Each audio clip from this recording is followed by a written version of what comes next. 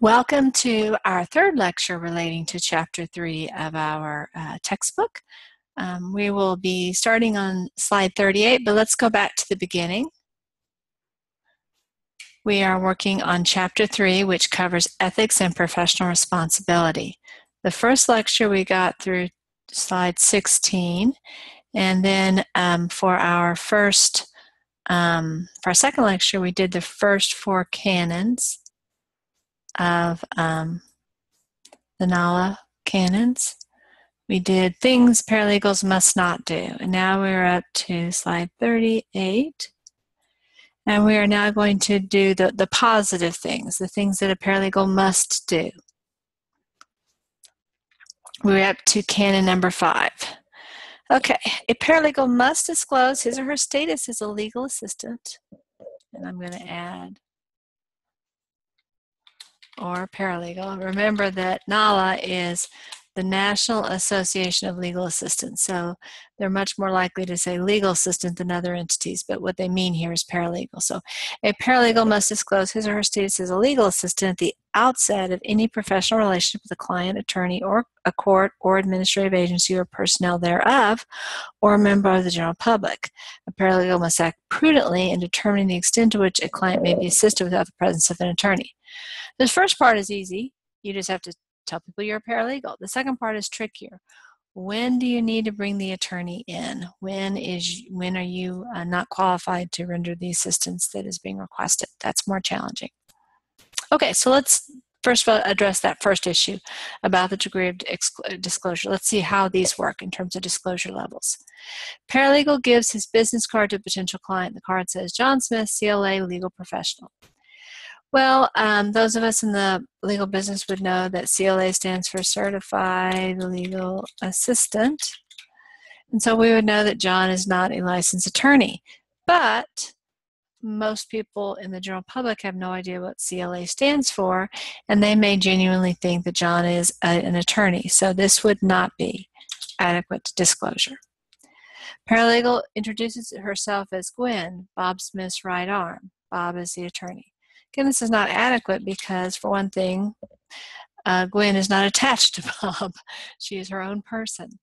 And also, even if you accept the metaphor that someone can be another person's right arm, Gwen could be a junior attorney who is functioning as Bob's chief assistant. So this is not adequate disclosure. Paralegal signs a letter. Doug Chin, paralegal to Bob Smith. Okay, this is great. Yes. Doug wouldn't even have to include the paralegal to Bob, whatever I said, to Bob Smith. That's not necessary, but certainly it's fine to have it in there. Anyway, so this is good. Paralegal calls opposing counsel and says, this is Pat Green from the office of Brown and Juarez. This is not adequate unless, of course, the paralegal routinely calls opposing counsel, so opposing counsel is well aware who Pat Green is.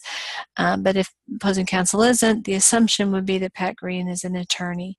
So what she should have said, or he should have said, is a paralegal from the office of Brown and Green. Then it's okay. But that's not what he or she said, so we're going to say no on this one.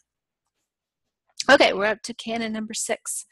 A paralegal must strive to maintain integrity and a high degree of competency through education and training with respect to professional responsibility, local rules and practice, and through continuing education in substantive areas to better assist the legal profession in fulfilling its duty to provide legal service.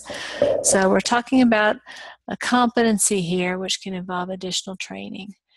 This is obviously a big issue for the attorneys as well, and we address this issue through Rule 101 about competent and diligent representation. Let's go back to that rule. Here we go. So we're going to go to the very beginning, the very first rule.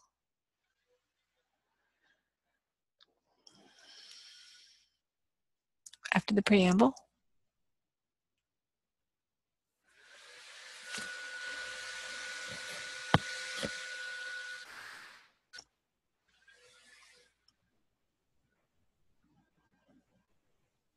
And here we go. A lawyer shall not accept or continue employment in a matter which the lawyer knows or should know is beyond the lawyer's competency, unless another attorney who is competent to handle the matter is, with the prior informed consent of the client, associated in the matter, or the advice or assistance of the attorney is reasonably required in an emergency, and the lawyer limits the advice and assistance to that which is reasonably necessary under the circumstances. Now, you may think, well, gee whiz, surely the attorney is qualified to represent anybody. After all, they're members of the bar. They've passed the test. That's absolutely true that the test is designed to be a general test. But it would be a little bit like going to your obstetrician and saying, I need brain surgery. Please do that. Well, the obstetrician would be more qualified to do brain surgery than I would be, but still would be likely very uncomfortable with performing the surgery and would not see himself or herself as really qualified to do that. The same thing exists in the law. For example, I practice labor and employment law, and I've talked to many attorneys who don't practice in the area, and many times they have very little understanding about what the law is. Could they learn the area of the law? Absolutely. It's not beyond their abilities, they just haven't. Similarly, I feel woefully inadequate to discuss topics such as intellectual property and tax law and criminal law. Most attorneys, especially attorneys in larger cities, specialize, and so we become really, really deep experts in a pretty narrow topic. There are attorneys who are generalists who have a broad understanding that is obviously somewhat more shallow, and they represent in many areas. That's a perfectly fine way of practicing, kind of like a general practitioner or that primary care physician is. But in those situations, most solo practitioners who have a general practice are going to refer their clients to specialists if the issue becomes especially complex. So yes, we're all eligible, all attorneys are eligible to practice law, and there's no rule that says, you've got to have this particular credential before you can practice in this particular area. But the fact remains that that there is the understanding that you ought to have more experience. Let me give you an example of how that might play out. Imagine that I just graduated from law school in the last year. I've passed the bar and I've had a practice, and I've decided I'm interested in criminal law. I've done some speeding ticket cases, and I've done a couple of DWIs where there were no injuries. I get contacted by the mom of somebody who has been charged with capital murder. The mom knows me from the garden club that we're both members of. She wants me to represent her son or her daughter in this case. Well, I don't have nearly enough experience to represent somebody in that circumstance, and so I would be I would be incompetent to do that. I could not do a good job. Now, I could associate with somebody or work along with another person who has represented people in capital cases, or at least has had extensive experience working in serious felony cases. The two of us could work together to represent the son or daughter who's been charged with a capital offense.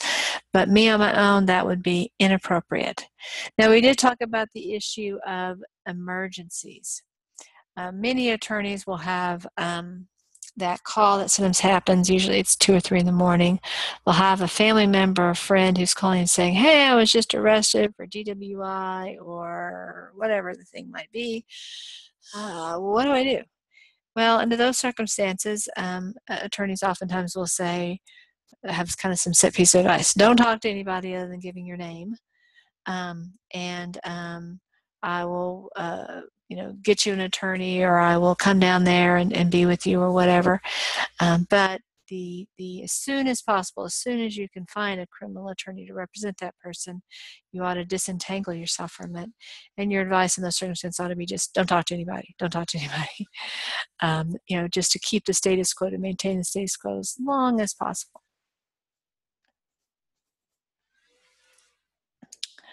Another aspect, we're now on rule number 2, is that an attorney has to follow a client's decisions. I guess a surprise for me when I began practicing was how often I disliked my client and how often my clients seemed to kind of dislike me. Looking back, I'm kind of surprised by my naivete and not realizing that would happen fairly commonly. And if you talk to attorneys and paralegals who are practicing, they will almost universally tell you that that's a pretty common thing that happens. Some of it's familiarity breeding contempt, but part of it is there's inherent tensions in the relationship. The attorney has a lot of information, but the attorney is fairly dispassionate about it. He or she isn't going to be deeply affected by whatever the decision that is made. The client doesn't have as much information, but is very, very deeply concerned and involved in that issue. And so there's all kinds of emotions and perspectives and different ways of looking at facts. And so many times an attorney wishes he could just say to his client, just do what I say. What you want to do is stupid and wrong and bad. But at the end of the day, unless it's unethical, the client gets to make the decision. The client whose claim is at best worth $10,000, but somehow or another is offered $20,000 but refuses to accept it, is entitled not to accept it, even though it's really, really deeply stupid. And even though it's going to cost the attorney a lot of money, because let's say the attorney had a contingency fee arrangement. So the attorney was expecting to get 25% of whatever the client got. And the attorney's thinking 25% of $20,000, gosh, that's $5,000. Boy, this case was a stinker. $5,000 is amazing. But no, the client said no. And now the attorney's thinking, we're probably not going to get any money. The jury's not going to believe our story. We're going to get zero amount of money. I'm going to have to keep on working on this loser case. That's a bummer. That's a big bummer. And it's a completely realistic thing that can happen. And other than trying to persuade the client, cajole, persuade, talk, all that kind of stuff, it's ultimately the client's decisions.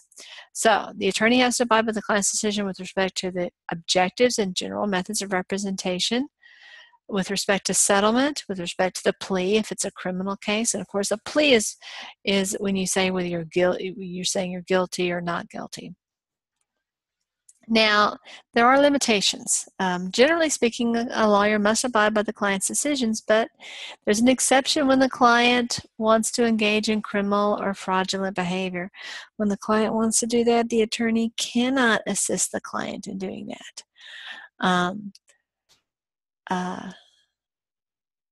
Now, of course, sometimes a client wants to expand the scope of a law.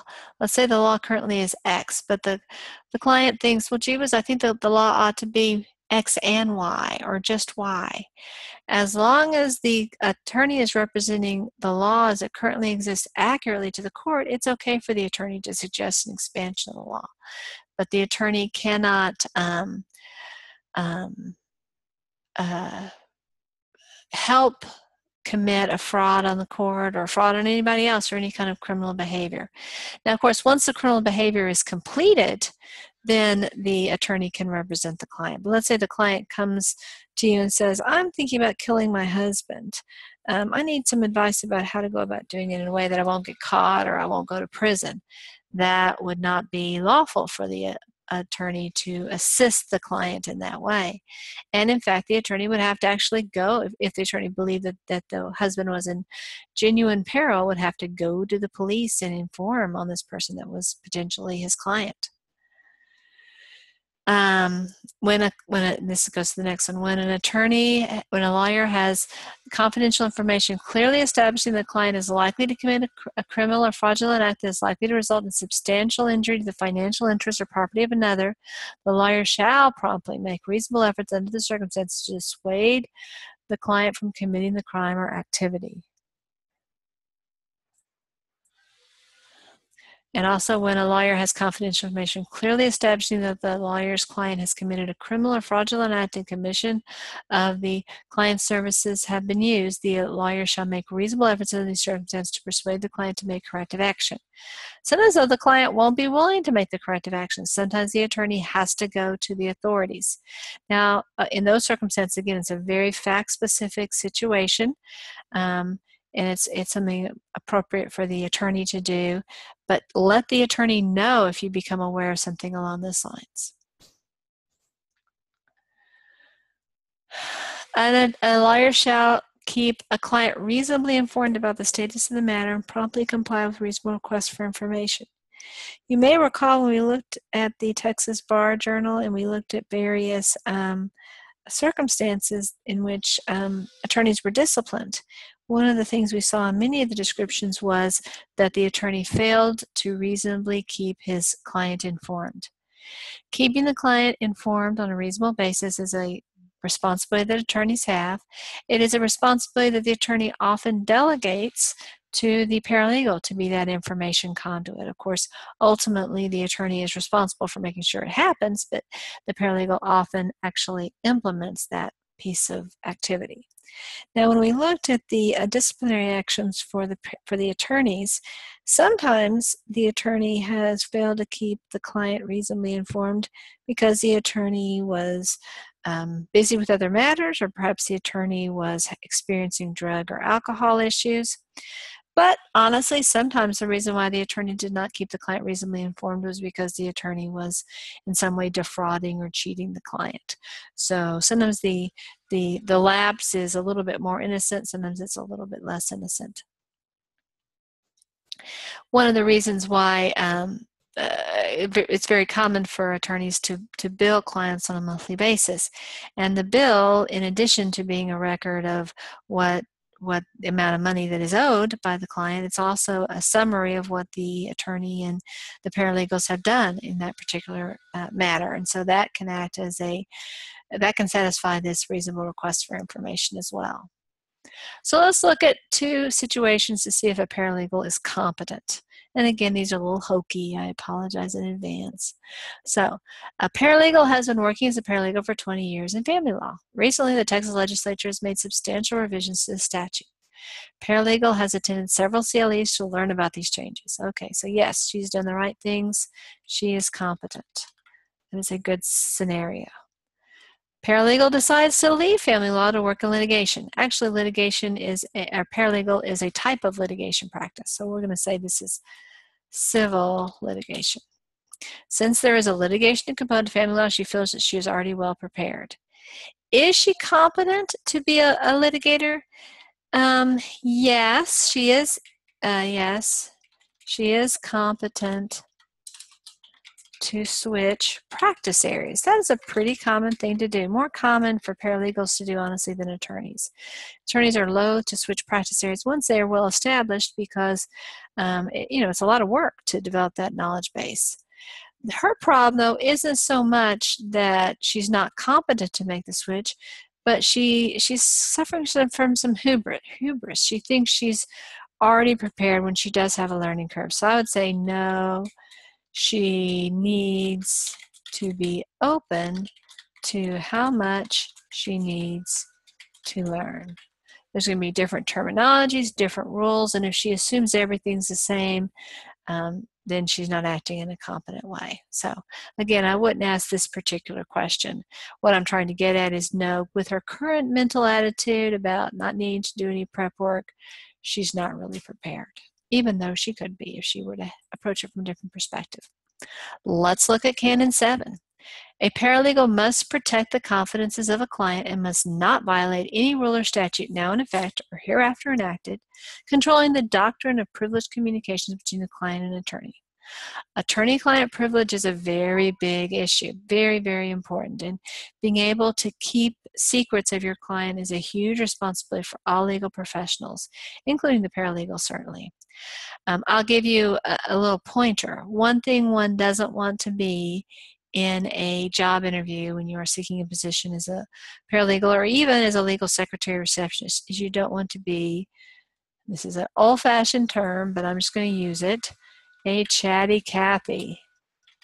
You don't want to be the person who is so blah, blah, blah, blah, blah, that it looks like you're going to engage in gossip and you're just you can't turn off your mouth. You don't want to be that person in a job interview because even though you may not have revealed any confidences, if you leave the impression that you just have diarrhea of the mouth, that could really be a warning sign for not being someone that the law firm can trust with its secrets.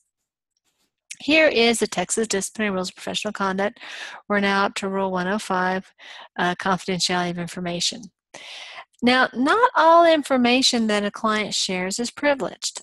Let's imagine that you have a client, we'll say the client is Bob. Bob comes into your office, and where your office is, you don't have any windows, and he says he's got an umbrella in his hand, and he shakes it a few times, and there's little drops of water that roll off, and he goes, "Boy, it's raining cats and dogs outside."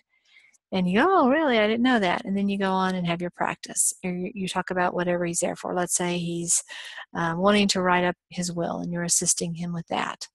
Well, the fact that it's raining is not a privileged communication. It's not privileged for a lot of reasons. For one thing, it doesn't have anything to do with his representation. For another thing, it's generally available information. All you had to do to find out it was raining would be to, go to a door or to a window and see that it's raining. And in that situation, obviously, that's not the type of information you couldn't share with other people.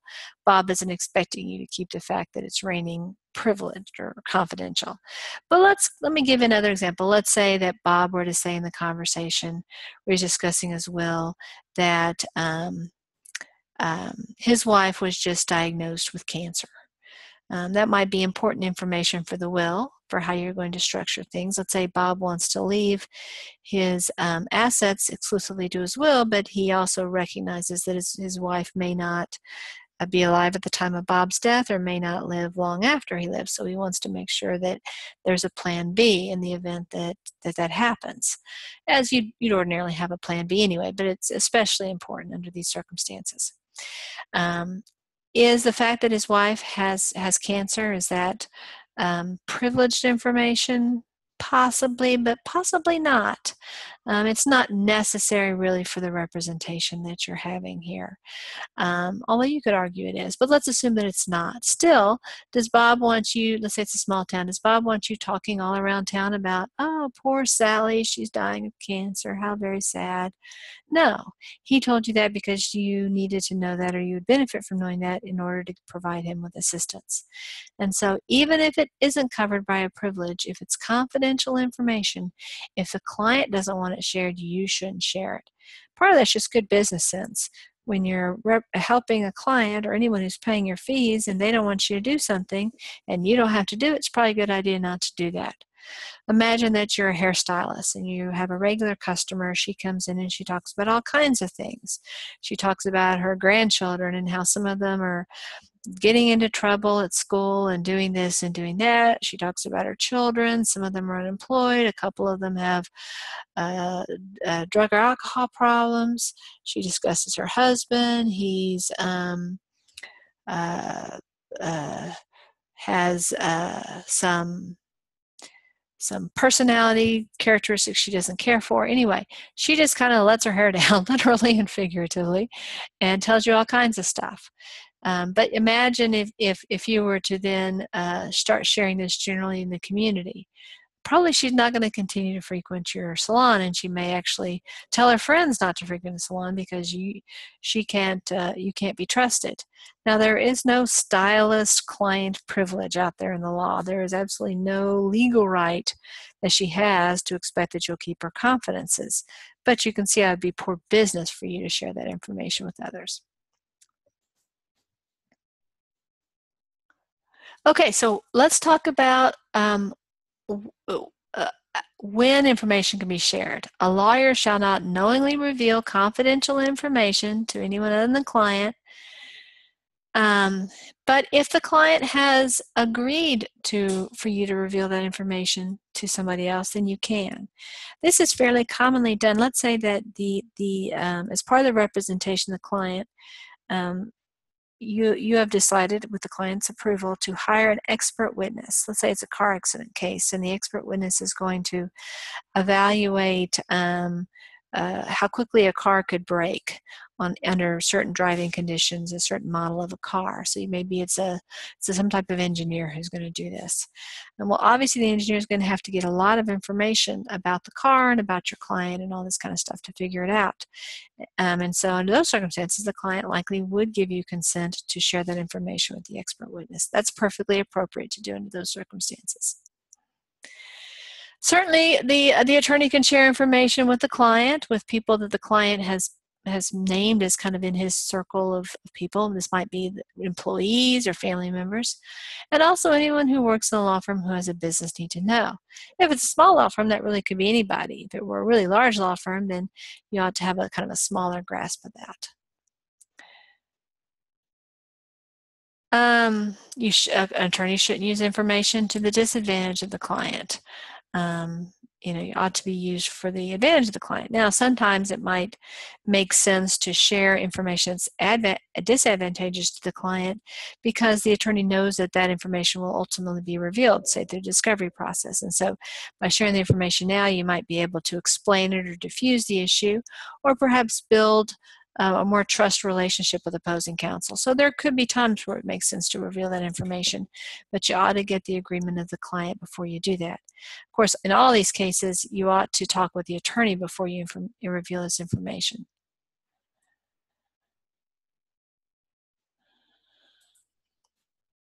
Let's talk about some situations where you can reveal the information. Again, when the client has agreed, when the attorney thinks it is necessary to do so in order to comply with a disciplinary rule or a court order or some other law, for example, if it were, say, criminal behavior. When there is a controversy between the lawyer and the client and that information is necessary for the lawyer's defense.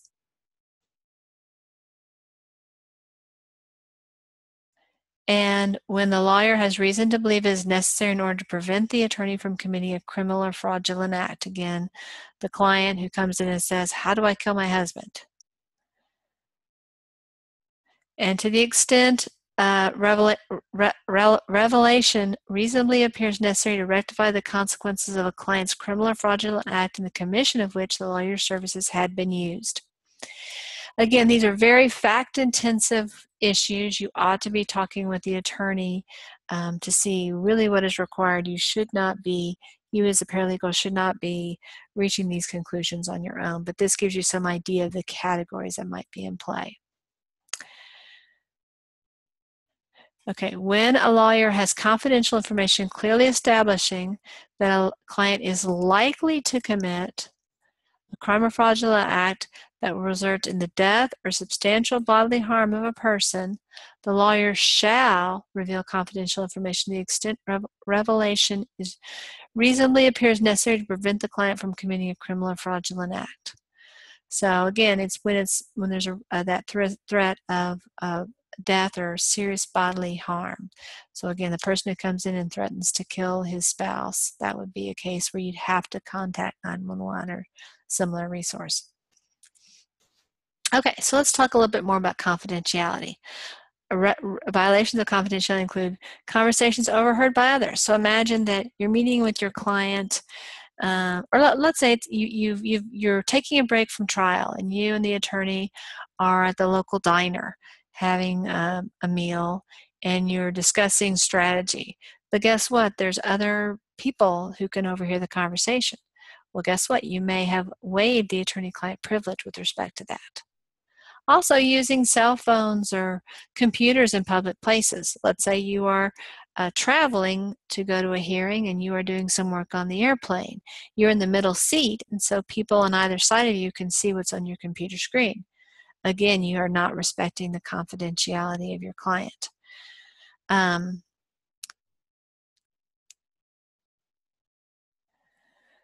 If you breach that confidentiality intentionally or unintentionally, it oftentimes will destroy sometimes the whole privilege. sometimes just whatever it is that you revealed. And keep in mind, these two situations, especially when it's inadvertent, the client did not give permission for this revelation. So you can see how it could be very damaging to the client. And if the client is damaged that way, you can imagine how angry the client will be. The client may well file a disciplinary action against your attorney or file a malpractice case against both you and the attorney if you're responsible for the disclosure. Okay, so we're going to talk through a fact pattern here. We're going to start, the paralegal in this scenario will be you. Somebody, a long-standing client of the law firm comes in. We're going to call him Reverend Bob. This is a small town that you live in. You and Reverend Bob live there, and several other people, but it's not a big town. Anyway, he's the prominent minister in town. Everybody knows him. He has the largest church in town. Anyway, he comes to see you, and he confesses to you that he is having an affair. He's a married man, and he needs to get some legal advice because of this affair that he's having. And it's an ongoing affair. He doesn't intend to end the affair, and he's having the affair with Lisa, who is also a married person. Well, you don't attend Reverend Bob's church, but your best friend, we'll say your best friend is Bill. Bill attends this church. And you know what? Bill is a single parent. He doesn't make a lot of money. He donates generously to this church. He's there often. He brings his children. This is where his children go to Sunday school and receive religious instruction. And you know that Bill has a very high moral sense and that he would be appalled and shocked to hear that Reverend Bob is having an affair that's ongoing, and that Bill would immediately withdraw from this church and would not want his children exposed to that kind of environment. So ethically, you feel like you ought to disclose this to Bill. You actually feel that you have an ethical obligation to alert his friend Bill so that Bill doesn't waste any more of his money. Can you tell Bill? No, you can't, because you would be revealing the confidence of scumbag Reverend Bob. You don't have any respect for Reverend Bob. It doesn't matter that you don't have any respect for Reverend Bob, because Reverend Bob is your client. Lots of times you won't have respect for your clients, sadly, but that's the case. So let's change the story up a little bit. Reverend Bob is not your client. Oh, well, let's do this one first. Okay. Reverend Bob isn't your client. Reverend Bob is Lisa's husband. We'll say Lisa's. So this is Reverend Bob's. So Lisa's husband is Pete. So Pete contacts your law firm. He comes in, he's also a long-standing client, and he sits down and he tells you, my wife Lisa is having an affair with Reverend Bob, and I need some legal advice about that. And he presents, maybe you're initially skeptical, because after all, Reverend Bob is this upstanding minister, but he presents evidence that is, undisputable. It's videotape, it's letters, it's all kinds of stuff. It's clear that, in fact, Reverend Bob and Lisa are having an affair and that it is ongoing. So now you're thinking, well, I saw this friend Bill. He's still going to that church, and he would be appalled to know this. Surely I can tell Bill now, because after all, Reverend Bob's not my client. Lisa's not my client. Poor Pete here is my client. Surely I can do that. I can tell Bob at this point. My morals, they tell me I need to. Well, no, your morals may be that way, but your legal ethics are that you cannot reveal. Imagine Pete doesn't want his dirty laundry to be spread all around town. Maybe Pete and Lisa have children together, but even if they don't, probably Pete doesn't want the intimate aspects of his marriage to be the fodder of gossip in the community. Of course, if Pete were to say, you know what, paralegal, tell everybody you know about this. I want to sink Reverend Bob's reputation. Then you have the permission. I would still talk to the attorney before I did that, but assuming the attorney agreed, you'd be okay then to do that. But in real world, Pete isn't going to do that. He's not going to want this spread around. Even though in this scenario, Pete did nothing wrong, it still could be embarrassing for him. So you still can't share the information with Bill. Okay, now we're going to go back to Reverend Bob. But this time, Reverend Bob has never used this law firm for advice. He's coming to see you for the first time. And he sits down and he begins the conversation by saying, I'm going to interview several different law firms in town. I don't know that I'm going to use y'all, but I want to tell you my circumstances and you can tell me kind of how y'all can help me. And so I'm interviewing you. So of course, under this scenario, Reverend Bob isn't a client. He's just a potential client. So of course, Reverend Bob proceeds to tell you the story about his affair with Lisa. It's ongoing. He doesn't plan to end it. Surely under these situations, Reverend Bob isn't even a client. Now you can tell Bill. Well, no, you can't. The privilege extends to potential client relationships, not just current client relationships. After all, if you didn't have that rule, how would Reverend Bob ever get representation? Because he's not going to, he's going to have to share some information in order to figure out whether there's a good fit between the firm or not. So the potential, up until the point that the law firm tells Reverend Bob, we're not taking your case, anything that Reverend Bob shares is protected by attorney-client privilege. And this would also work whether it's Reverend Bob or Pete or Lisa for that matter. Same story, but instead of it being adultery, the minister is stealing funds from the church. So Bill puts money in the offering plate, and it doesn't go to pay the light bills of the church. It doesn't it doesn't go to paying the secretary or the youth minister. It goes into Reverend Bob's pocket, and maybe Reverend Bob is using that money to go to the no-tell motel with Lisa. Because after all, Reverend Bob's married, so he can't be using funds that his wife, Lucille, would know about. So we have Reverend Bob stealing money from the church. Boy, under these circumstances, surely you can tell Bill now. No, you can't, unfortunately. You can't tell Bill about this. So now we have the next story. We no longer have Bill. Bill is you. You're the single parent. You have given generously to this church, both of your time and your finances. You have permitted and encouraged your children to be involved in this church. Having heard either through Pete or through Reverend Bob what's going on in the church, you're just flabbergasted and shocked and sickened to hear it. So can you go to, let's say you teach a Sunday school class or lead some other group within the church. Can you go to those folks and say, you got to know what's going on here? I mean, people in the church look up to you. They see you as a leader. They trust you. They would expect you to tell them if you knew this kind of information. No. You certainly don't have to give anymore. You can withdraw from the church, but you cannot tell other folks about why you're withdrawing or what's going on in the church. Let's add another wrinkle to the situation. Let's say that Reverend Bob tells you, this has been going on for several months, he tells you, you know what, people from the diocese are suspicious. It looks like the amount of donations to the church have declined even though church membership is up. They're suspicious. They want to audit the books. And if they audit the books, they're going to find out I've been stealing money. And very likely they're going to find out about the affair too. So I'm thinking I need to have a fire in the office where the records are kept. So I'm planning on doing a little arson. And that's my plan. Tell me what I need to make sure is burned and how to go about doing it so I'm not going to get caught. Well, under those circumstances, we're now talking about something that hasn't, so we'll say planned arson. It hasn't happened yet.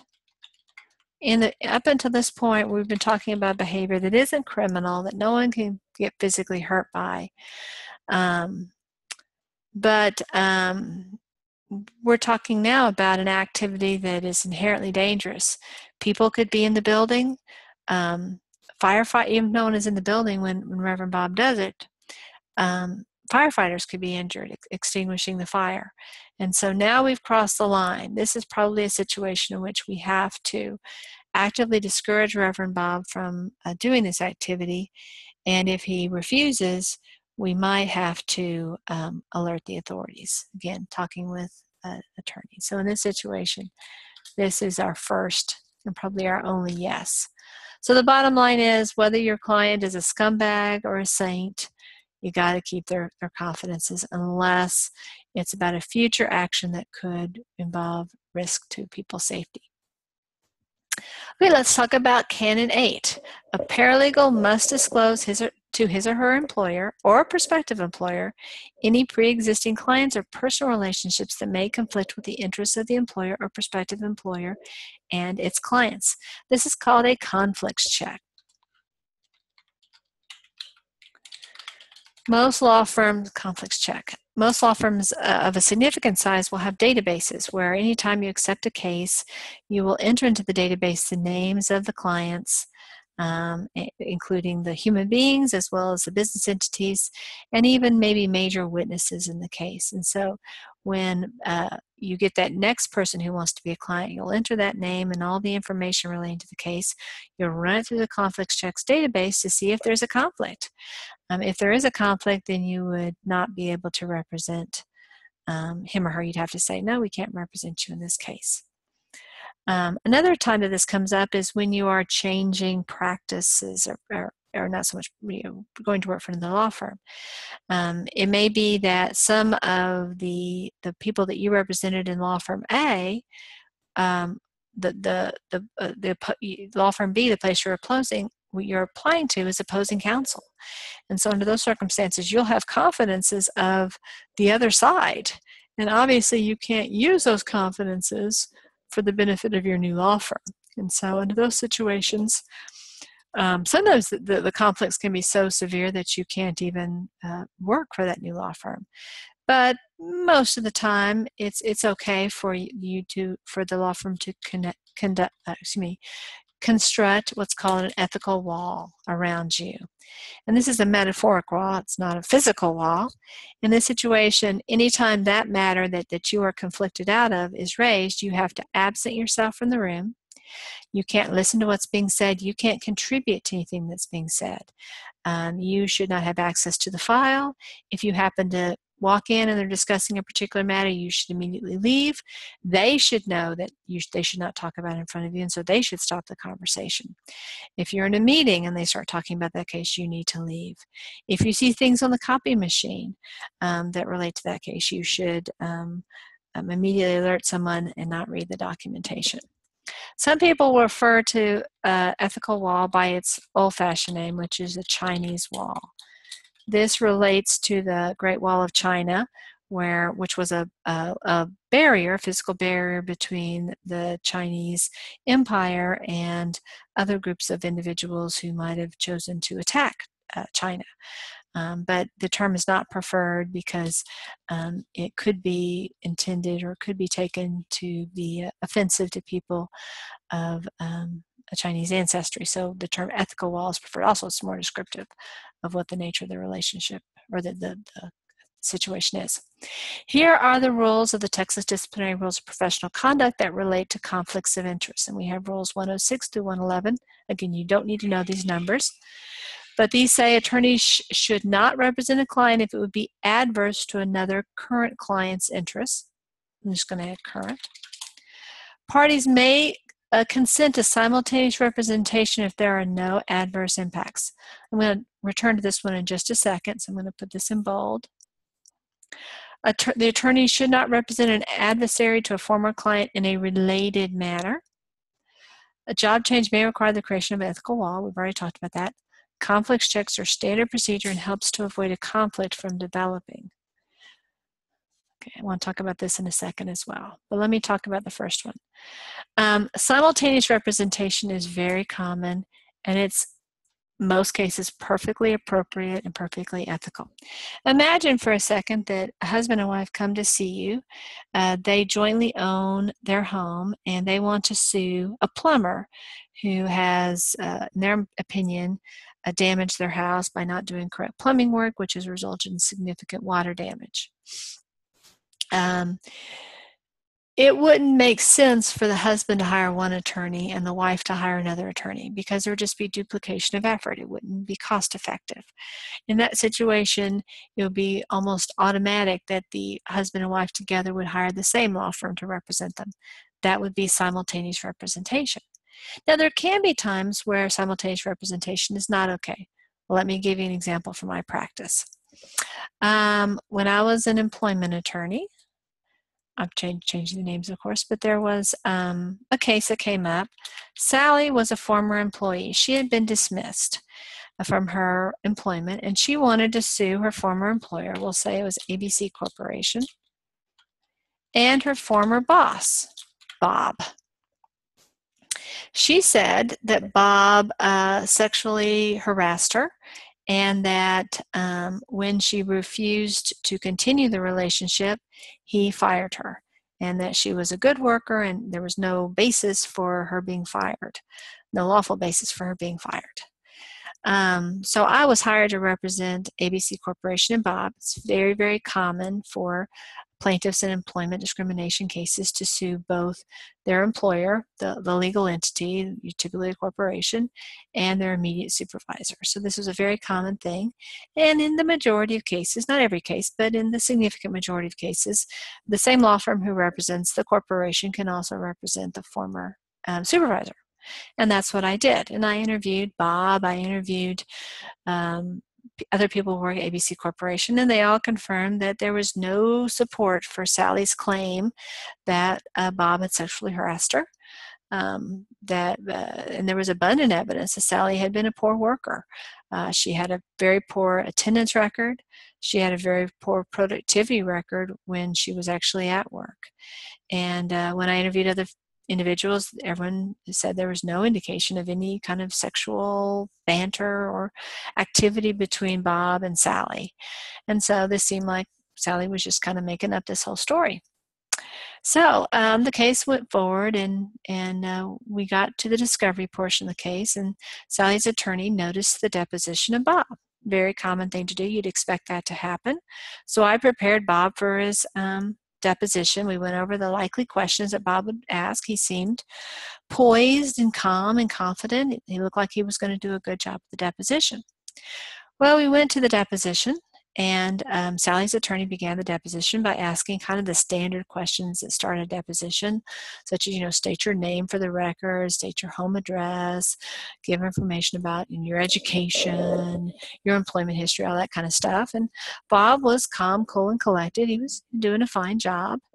Then Sally's attorney flipped over to the subject matter, and Sally's attorney jumped into his first question after he did the general background questions was, how many times did you and Sally take showers together? Well, I, of course, thought that was such a ridiculous question. Obviously, Bob and Sally had never taken a shower together because they had never dated. They had had just a professional relationship. So I was flabbergasted while Bob just stared at Sally's attorney and didn't say anything. And you could see Bob was sweating bullets. He was clearly very addled by the question. And Bob said that he couldn't answer the question. I was completely astonished. I was like, do you not understand what he's asking? And so we took a break, and I went outside. I said, Bob, what are you talking about? Of course, you never took a shower with Sally. You never dated her. You never did any of that kind of stuff. And Bob said, well, it is true. I told you I never dated Sally.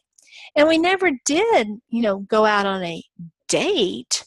But yeah, we took a lot of showers together. You're not going to have to tell my wife this, are you? So the bottom line is that, of course, Bob had lied to his employer and had lied to me. And so as a result, I was no longer going to represent Bob because the simultaneous representation was not going to work. There were adverse effects. Bob was going to have to find his own counsel at that point in time. ABC, though, relied upon what Bob had told him, so ABC still had all kinds of defenses available to it.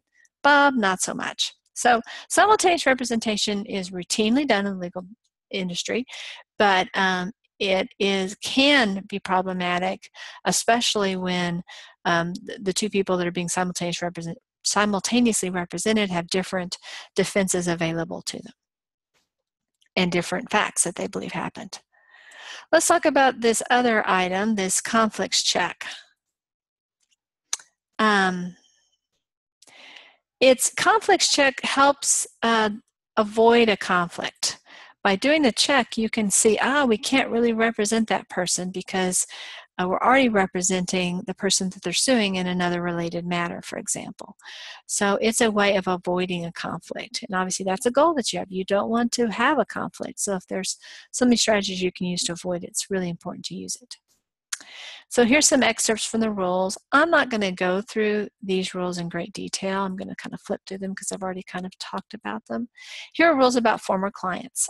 Though it is important to keep in mind that the conflict of interest rules are not as strict for former clients as they are for current clients. An attorney who personally has formally represented a client in a matter shall not thereafter represent another party in a matter adverse to the former client if it is the same or substantially related matter. If it's not the same or substantially related matter, then it is possible to represent someone who is adverse to the former client, for example. Let's go through these, and I'm not, this is more of a conversation starter than anything else, but let me just kind of touch on these for a second. Paralegal goes to the same church as the opposing party. They are not social friends. No duty to disclose this. Now, I will tell you it's always better to disclose. My philosophy is, of course, disclose it to the attorney. Just let the attorney know, because it would be embarrassing and it might undermine your relationship with the attorney if you didn't share it. But there is no conflict. You can go to the same church or other social club with somebody and there is no conflict of interest. Paralegal used to be married to the opposing party. The divorce was amicable. Well, this you absolutely have to disclose. For one thing, divorces that are amicable at one point may not be amicable when there's a child custody issue that may come up later on, or there's new revelations about the reasons for the divorce or things along those lines. And so it's always iffy to say that a divorce is amicable. Everybody's good friends now. But certainly having a marital relationship with the opposing party is something that ought to be disclosed. Paralegal used to work directly with the opposing party at different places of employment. This could go either way. It depends upon what your duties were. Was this before you were a paralegal? How close was the working relationship? But definitely something I would disclose. And the answers would largely be the same whether it's an opposing party or opposing counsel. The bottom line is it's better to share information than not. So go ahead and share it. Let the attorney reach the decision about whether it is a sufficiently severe conflict that an ethical wall has to be constructed. Let's look at some of the remaining canons. We're looking at the third element of Canon C. You may recall that the third element of Canon 3, you may recall that initially had the 3 parts. Well, this is the third part of that. This is that a paralegal cannot engage in or take any action which would assist or involve the attorney. So this is a, we'll say, must not engage in any act in conduct or take any action which would assist or involve the attorney in the violation of professional ethics or give the appearance of professional impropriety. Canon 9 is paralegal must do all things incidental, necessary, or expedient for the attainment of the ethics and responsibilities as defined by statute or rule of law. And finally, Canon 10, a paralegal's conduct is guided by bar associations, codes of professional responsibility, and rules of professional conduct. So basically, you got to follow the rules about professional behavior. Okay, now we're going to touch on just a couple of rules that don't fit completely into the paradigm that we've been looking at, but are still really important for you to know. Fees. Fees have to be reasonable. Now, if you talk to most clients, they will say, my fees aren't reasonable, they're outrageous. But reasonable, of course, is a relative term. They have to be reasonable given the amount of time that the work required, given the fees that are customarily charged in that region, given the amount that was subject to the matter. Was it a suit for $10,000 or $10 million. And also considering the results that were obtained. Also the experience of the attorney and his reputation or her representation in the legal community. And then, of course, you ought to have negotiated the rate or the basis for the fee with the client, preferably in writing before the relationship developed. There are attorneys in the Dallas area who charge $1,000 an hour. Not many, but a few. And those can be reasonable, even though they sound like they couldn't be reasonable. Just keep that in mind, though, that under the totality of the circumstances, were the fees reasonable under that circumstance? Okay, the next one I want to talk about is when you are representing an organization. This one is so easy to forget. Even attorneys and paralegals sometimes forget this. Let me talk about the example when I was in-house. When I was in-house as a labor and employment attorney, the primary individuals that I worked with were HR managers, and we would refer to as my client. Because they were the face of my client. Now, my client was a corporation. You can't speak to a corporation. This corporation can't speak back to you. It's a legal fiction. The only way that I could represent my client was to speak to its agents, its managers, its employees, and that's what I would do. And so I would sit down and talk to an HR manager and listen to what he or she had to say about the circumstances and give him or her the guidance that I had. So most of the time it was perfectly fine for me to think about that manager as my client. But really, that manager really wasn't my client. My client was that legal abstraction. My client was the corporation. Because every now and again, the HR manager's interest and my client's interest would not necessarily align. For example, let's say that HR manager comes to me and says, "Oh, I need to talk to you. I need to get some legal advice. I messed up. I fired somebody I shouldn't have. They were uh, a, uh, a, a disabled person, and I didn't really understand how disability law worked, and I thought it was okay to dismiss them, but I don't think it was now, and I'm really worried about what I did." Well, of course, you want to find out all the information this person has because you want to fix the problem if there is, in fact, a problem, because that's in your client's best interest.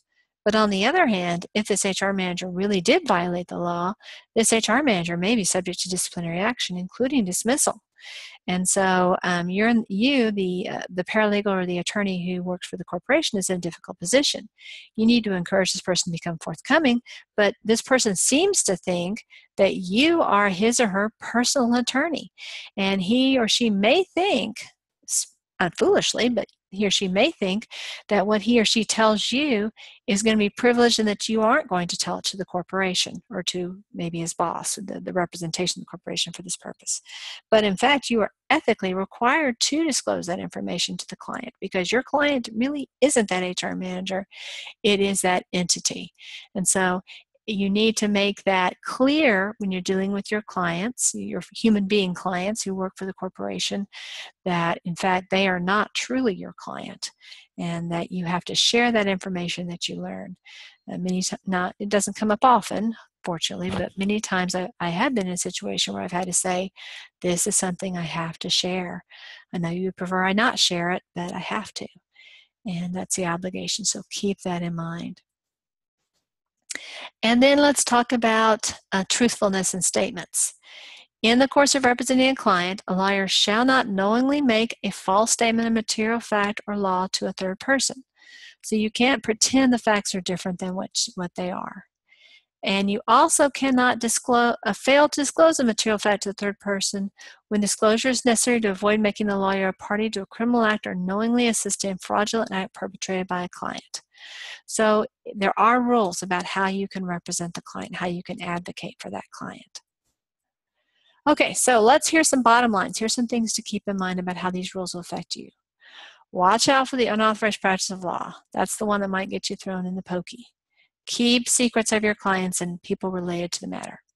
Disclose your role as a paralegal in all written communications, including email, and also at the beginning of any kind of relationship that you have. Disclose potential conflicts to the law firm. Continue to gain expertise in your practice to maintain your competency. And the bottom line is, behave as if the bar rules did apply to you, because they essentially do. So here's a summary. I'm going to leave these up here so you can fill in the blanks. We have now concluded our presentation on Chapter 3, so this is our third and final lecture on this. I hope that you found value in this, and if you have questions, please feel free to bring them to class or bring them to my office hours. I'd be glad to assist in any way that I can. I'm going to stop my sharing, and I'm going to stop the recording at this time. Thanks for your attention. Bye-bye.